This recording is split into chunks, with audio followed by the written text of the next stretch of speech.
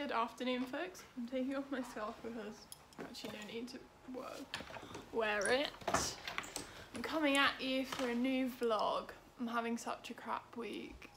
Like a week where I'm thinking like, why am I on the internet? I hate the internet. And yeah, it's been a rough one, guys. But I thought I wouldn't let people get me down, and instead I would start a new vlog, and because I have lots of things to talk about this week. I am just making, or I didn't even make, Tom just delivered me a lovely looking tart and hummus for lunch. I just came back from tutoring.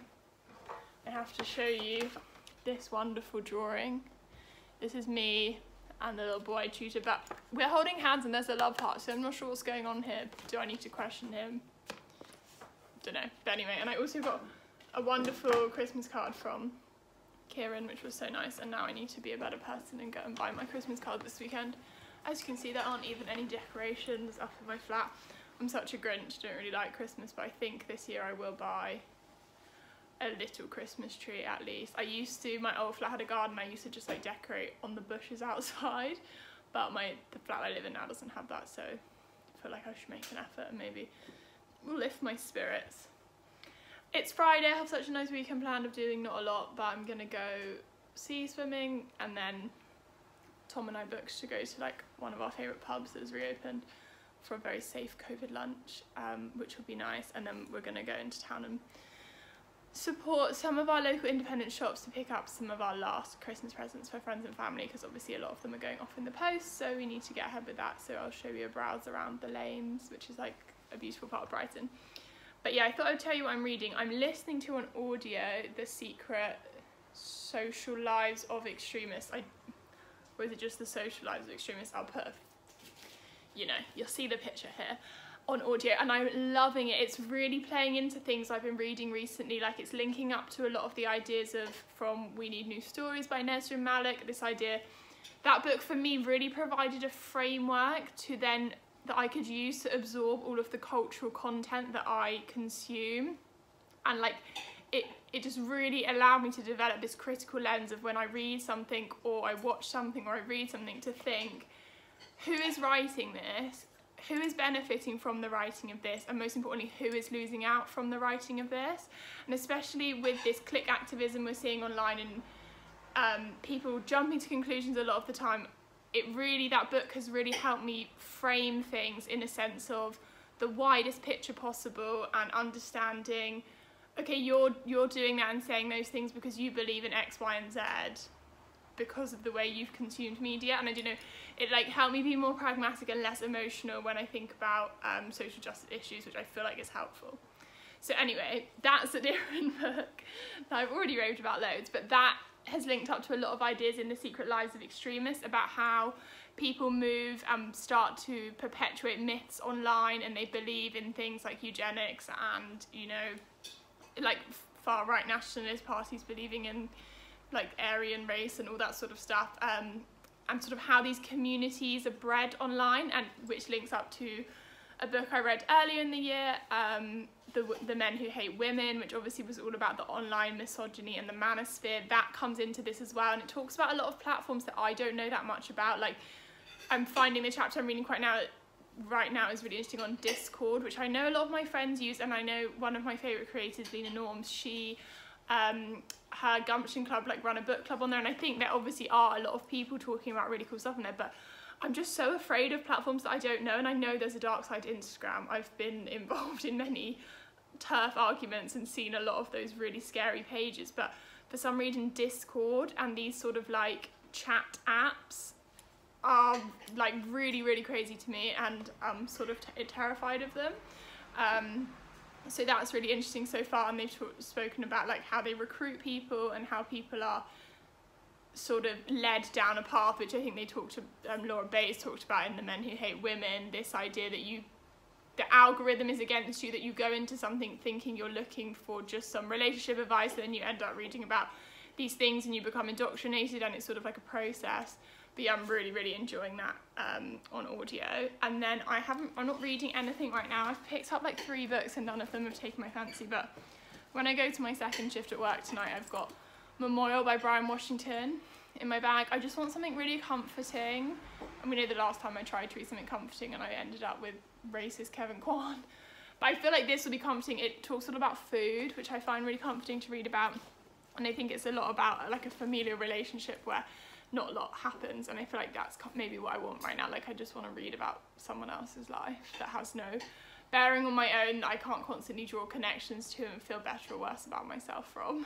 So that's what I'm going to do. But I also wanted to pop in, this is going to be such a long clip, and talk about reading middle grade. I had a really interesting conversation with my friends on Bookstagram about middle grade books and sort of like why adults read middle grade. And I could so easily hide behind the guise of saying I read middle grade because I'm a teacher, because I'm involved with children, and that is partly true. I started I was reintroduced to middle grade. If you don't know even what middle grade is, one of my friends hadn't heard the term. It is basically just children's books, like chapter children's books. Harry Potter was originally middle grade.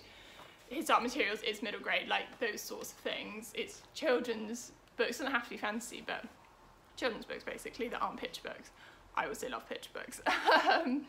But I was reintroduced to reading middle grade when I was starting to be a teacher, because I obviously read books with my class. I was exposed to a lot of books, and then I wanted to do my own research and ensure that the book recommendations I was giving to children and parents were as diverse and representative as possible. So then I read a lot more of like British writers or writers from different backgrounds, reading children's stories that I could recommend to people, because I hate to recommend something, especially to children, that I wasn't 100% sure of the content of.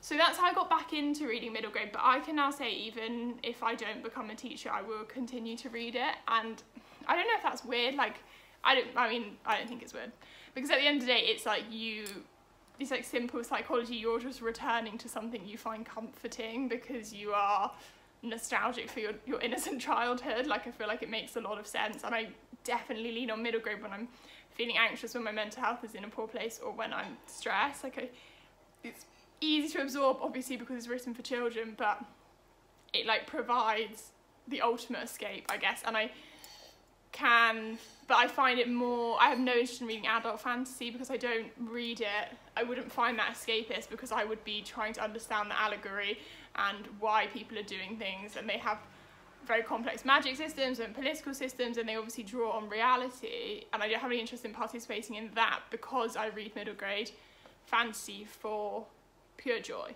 Like, that's it. But yeah, I would love to hear in the comments, because I got a couple of comments recently when I recommended Nevermoor from people saying, oh, I'm going to start reading it, and I would love to hear about why you chose to read it or why you love it, because I like it as well. But I've just started I listen to it also, interestingly, all my middle grade on audio. Like, I consume it always as if I'm just sort of watching a kids movie, which I also still do watch those too. But yeah, I just started a new series called The Wizards of Once by Cressida Cowell, who was like our children's laureate in the UK, so like she's like a big children's writer, and the audiobook is by David Tennant, who was Doctor Who for a long time and has a great accent. So yeah, I started that last night, and it's nice. It's got 4 or 5 in the series, so I was like, that'll give me some good willpower, because I just finished the 3rd of the Nevermoor series, which is like up to date with what came out, and that only came out like 2 months ago, so I've got like a year wait, which is depressing.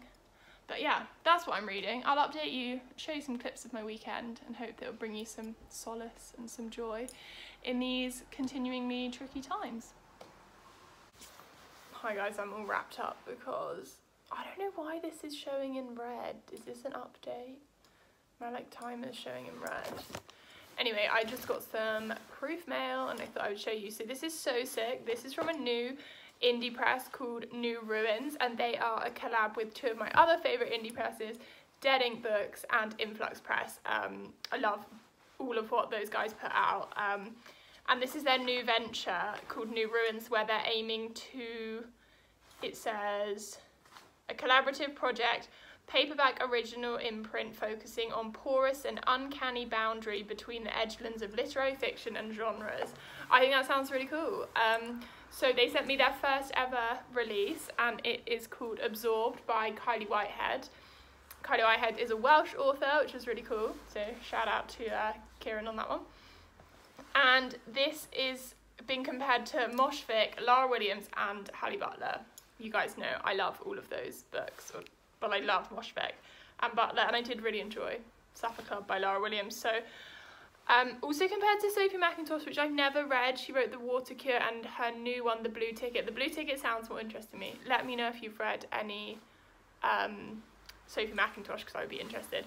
But Absorbed by Kylie Whitehead is about Alison and Owen. They've been together since university. She works a dull office job, and her only personality is now she is Owen's girlfriend. So she decides to become part of him as he is slipping away from her.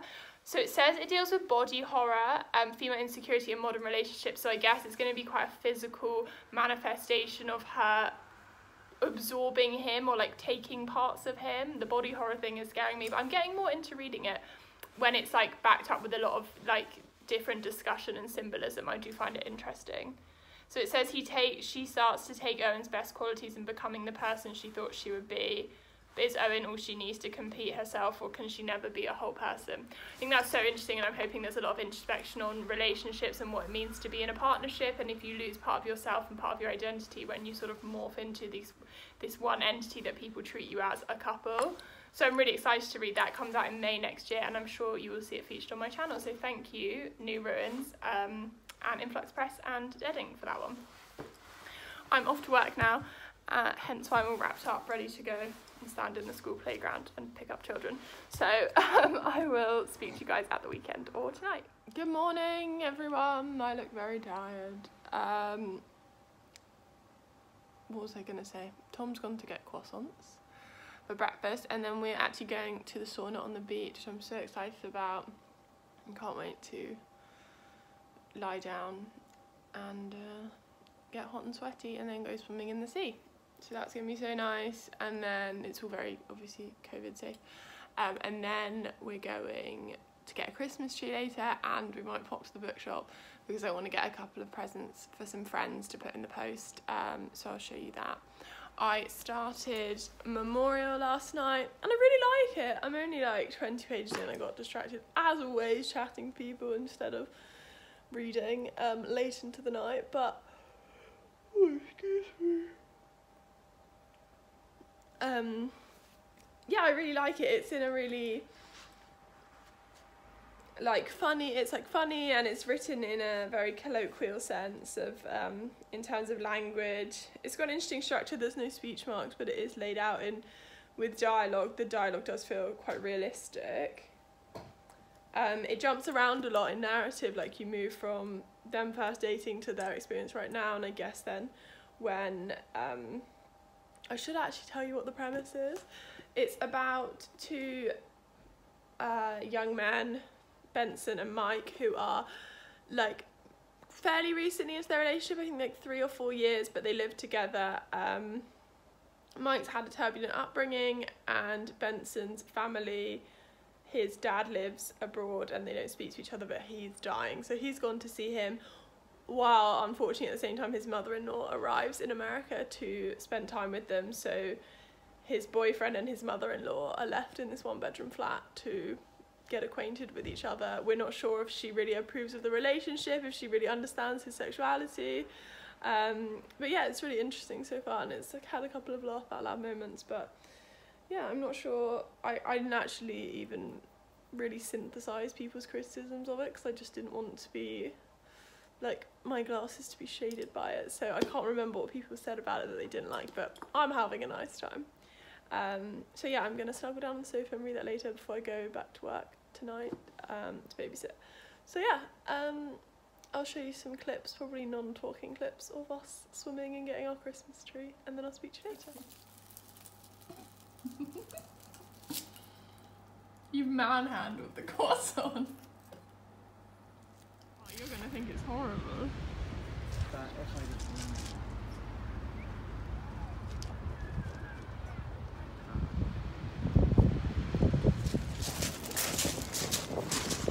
Oh, it looks wavy. Nigella Lawson.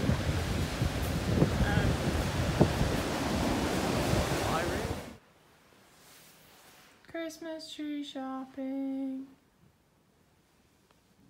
Of landscape. And of course, citrus blossom.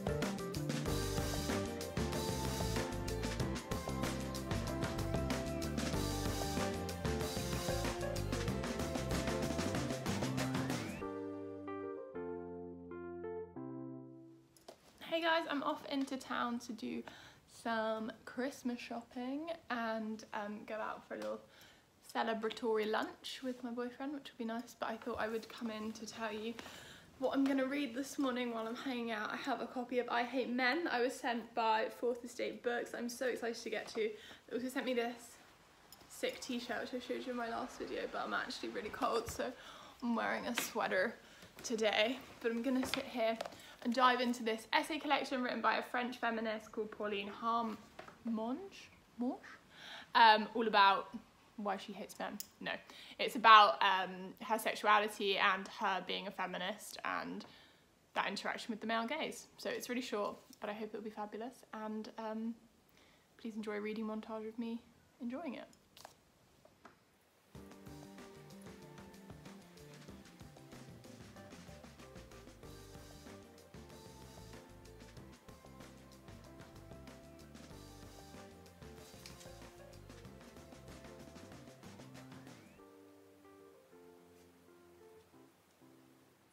Hi folks, we're back with some more Tom content, since that's what the followers want. No, I was just sitting here reading I Hate Men, and Tom had just finished one of my favourite books of 2019 or 2018, which is Saltwater by Jessica Andrews, which won the Portico Prize. It's a northern tale, a northern book, which is cool. And I thought it would be cool for him to share his thoughts. You can listen to us converse, because I haven't spoken about this book on my channel because I read it before this sphere of the internet existed. Tell us what you thought about Saltwater. What's your rating? You're a ratings man. Yes. Out of 10? Yeah. If or you want. 5? Whatever you like. I think out of 5 is easier. I'd probably give it a like 4.5. Okay. Yeah, I really enjoyed it. Did you like the narrative style? It's quite particular, I would say. Like, it takes some getting used to. But I think you just get into it quite easily because it is in those very small chunks. Yeah.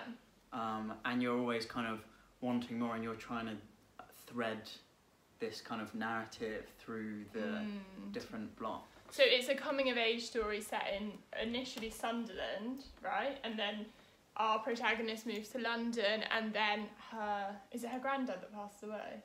Yeah. Her granddad passes away on her paternal side, right? And she goes back. No, maternal side. And she goes back to Ireland and like learns about his history and like sort of like small country life. So there's a real juxtaposition between like her very busy university experience in London and then like going to somewhere quite remote, which I really liked. Yeah, I enjoyed the kind of intersection of talking about class. Yeah. In it, like obviously Sunderland is a very working class area, and she is from a very working class background, and you especially see that because it kind of calls back to her grandparents and her parents, and you see how they grew up, and yeah, she's very much from a working class background, and just how that is juxtaposed when she goes to London to do like, I can't remember what I did, like literature, creative writing, quite middle something class. that all of the rich kids do. Yeah. And yeah, I don't know, just her kind of finding her place within London and trying to negotiate that identity, like even in terms of like, I mean, she speaks about it in like her first lecture where she's just very conscious of how she speaks. Sounds, yeah. I love a meta level to a narrative, and I feel like that it does play. It talks about language a lot, like how Exciting Times by Nisha Doling talked about language in teaching English. Like, I really like that aspect of, like, I love books about words, and I love how she spoke about that, especially intersecting with, like you say, her class identity. And I don't read enough. I read so much non-fiction about class in the UK, but rarely fiction. I feel like it comes up less in like a real, like, actually well-developed narrative that isn't stereotypical or leaning into like some really bad tropes. Do you know what I mean? Yeah, like the classic neoliberal rags to riches. Yeah, exactly. But I really liked that she sort of then went to Ireland, and that's a whole different system of class and discovery and like finding your place there as an outsider as well. So very much a story of outsiders. Yeah, definitely. But you rate it, you recommend? Yeah, definitely. Well, I heartily approve this book. there you go, kids. Another love of saltwater. I know my friend Grace loves saltwater too, I believe. We're now off to our local city centre to brave the shopping crowds. Sorry, I was just reading the back of it, and it says, like the Independent said, a distinctive new voice for fans of Fleabag or Sally Rooney, and you're just really kind of shooting fish in a barrel with that one, right? I fucking hate that. Oh, it's so annoying. Like, why? There's actually a really good article I'll post down below that someone else posted on Bookstagram about this idea, specifically when we're talking about millennial women writing books, that they have to be, for some reason, more than an author. Like, they have to be the voice of the generation, or they have to be the part new of this Sally great Rooney. Yeah. Cultural. Yeah, like the new trend. canon. It's like, why can't they just write a fucking good book and we move on? Yeah. And definitely. it's so particular when we think about like new female voices. Like, they are, because of the history behind like the misogyny of literature and the canon, alongside obviously the racism and the classism. It's like they have to carry that history on their shoulders and be this new generation of like trailblazers, when it's like, can't they just write books? Just this idea of like especially with like what's the connection with Fleabag? With Fleabag and that I don't know, that you're writing about this kind of prototypical millennial female experience, like that is all encompassing. But that's completely different. Like, yeah, that touches on Ireland, and so does Sally Rooney, but they're completely like the characters' ages, the protagonist, what's being explored is like really quite different. Yeah, it's just very lazy. Blurbing, and it sets up the writers to fail. Yeah, because then you're judging them by this really arbitrary yardstick that they're not even like cognizant of. Exactly, and also you're putting off people who didn't like Sally Rooney to read this, and then you're also saying to people who are fans of Sally Rooney are going to turn their nose up at this because it's not Sally Rooney.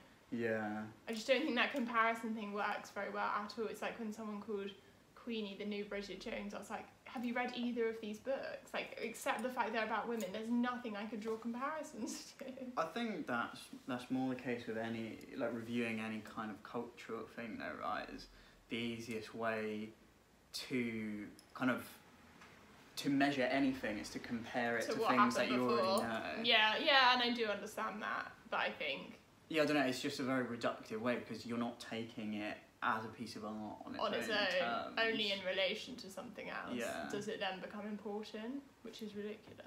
Yeah. Anyway, sorry for you witnessing that ramble. If you do find it interesting, post your comments below. Do you hate when they say the new Sally Rooney or the new... What do you think? Of what?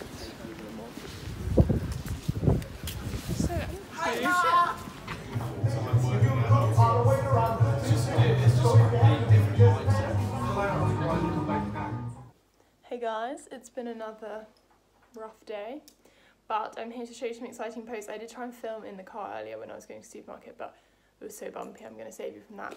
But my copy of Luster arrived from the lovely CJ, who then sent it to Kieran, who sent it to Grace, who then sent it to me, and I will read it. It's really thrown a spanner in my reading works, because I want to read this right now and put down everything else I'm reading.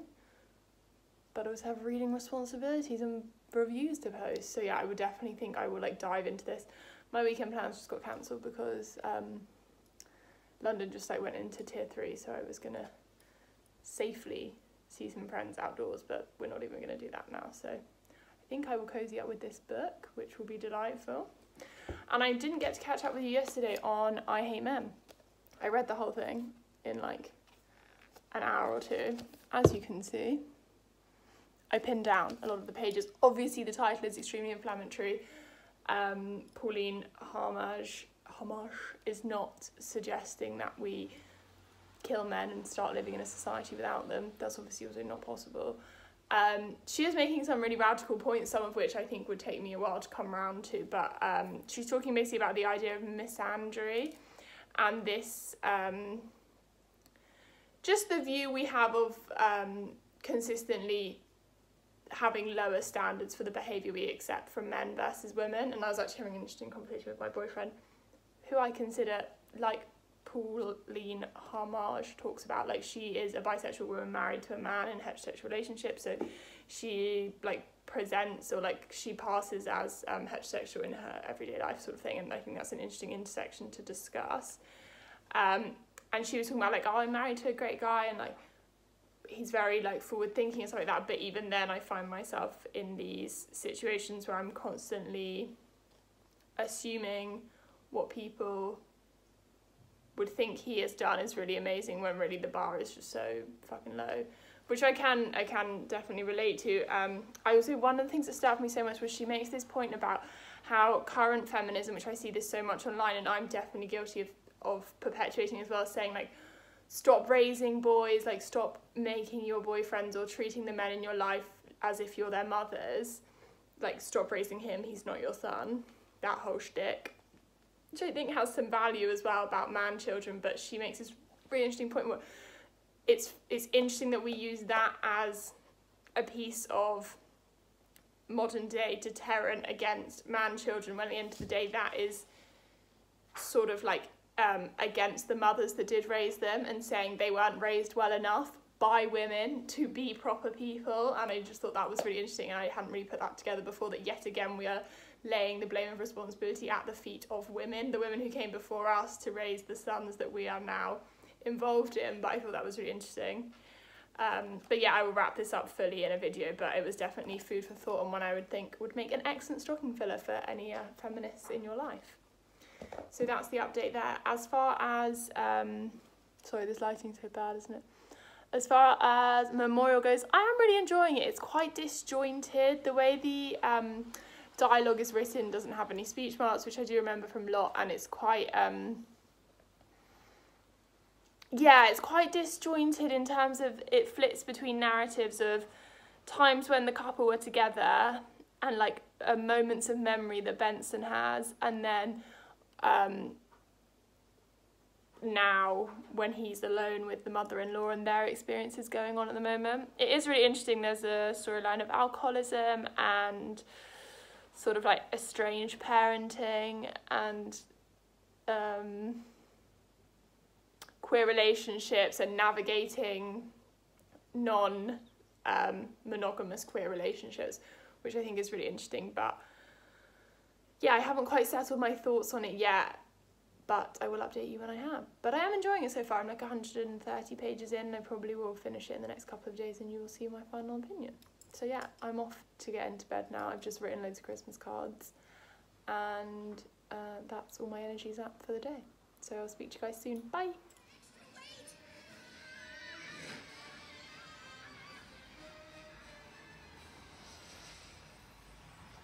My vlog is getting excessively long, but there's nothing I want to cut out, so I'm so sorry if people don't want to listen to 35 minutes. But I'm here to update you because I'm halfway through Memorial. I probably actually won't update again until I finish it, and then I'll finish this vlog, I swear.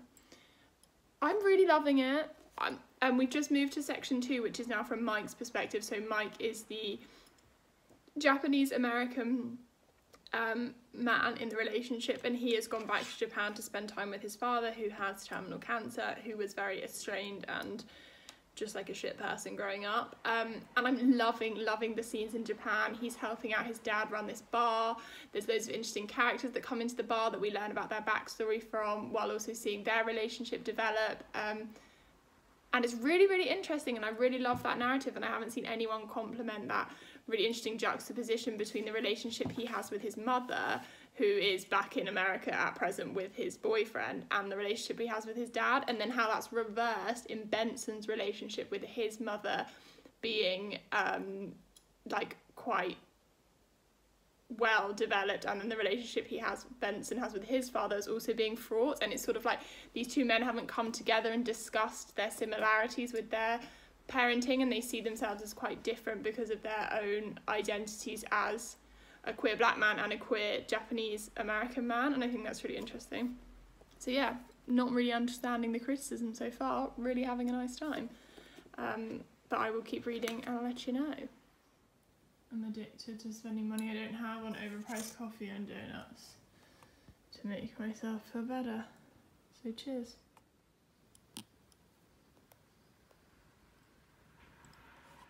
Good morning, folks. I've just got out of bed. And I thought I would, oh my god, it's so sunny. I love how I'm offended by that.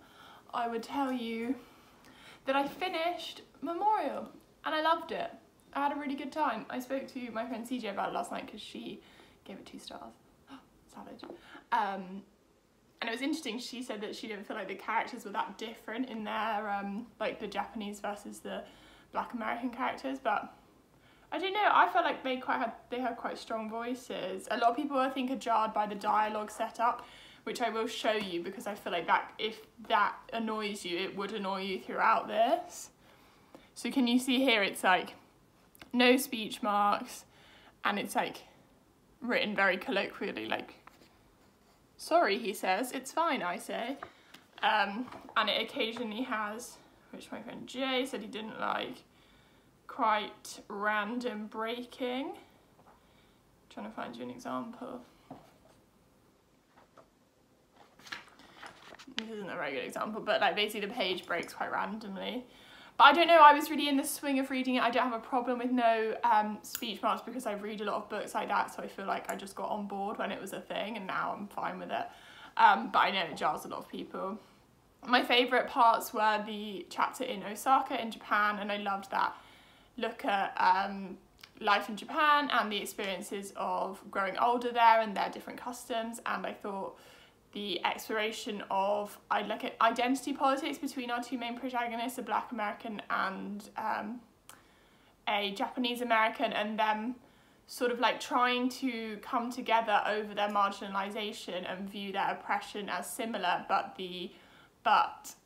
Benson, who's the Black American guy, was seemingly frustrated with the amalgamation of their experiences, which I can obviously see there's different dynamic going on there, and I thought that was a really interesting, and the tension that it displayed within the identity politics I really liked. So yeah, I really liked this, going against the grain. Then I also finished, which I haven't spoken about much in this vlog because I've been listening to it like in long chunks, and that is Going Dark, The Secret Social Lives of Extremists. This is a picture of it because I keep getting the title wrong, but I loved this book. Highly recommend it on audio, highly recommend a listen if you're interested in discussions about, again, online culture, the manifestation of extremism in online spaces, the way that social media like conglomerates aren't doing enough to combat these issues, like Facebook, Twitter, and then what I learned so much about was these other platforms that are used, like Telegram and these other encrypted apps that are used to plan like DIY terrorism, which was crazy. I learned about Nazi rock festivals and dating as a white nationalist. It was like super interesting, super informative, and I loved that it really delved deep into right-wing nationalism, because as she mentioned in the book, we see so much in the media, in the UK at least, about like Islamic fundamental terrorism and the threat that has on our country, and she gives some great statistics to suggest that it's disproportionately, we're being marketed disproportionately at that type of terrorism when white terrorism and white nationalism and national fronts are increasingly a bigger threat to our communities. And I loved how well referenced it was, how academically centred her arguments were, and at the back, the last chapter, she speaks to 10 different experts of 10 different countries and asks them what they think the next threat in our world is, which obviously is extremely scary, but I really appreciated just like the breadth of her, like her knowledge and who she decided to ask in those senses, because there was some really interesting answers, people talking about if environmental terrorism or environmental extremism will have an upsurgence, which I think is really interesting, and also the threat of the way online spaces will continue to co-opt young people into performing acts of terrorism and radicalising them into the right, which, yeah, loved it so much, highly recommend. And now I'm going to start Luster, which I don't think I'm going to put in this vlog. I'm going to say bye for now, and I will start a new vlog probably over the weekend, and I'll see you guys then. Thanks for watching. Bye.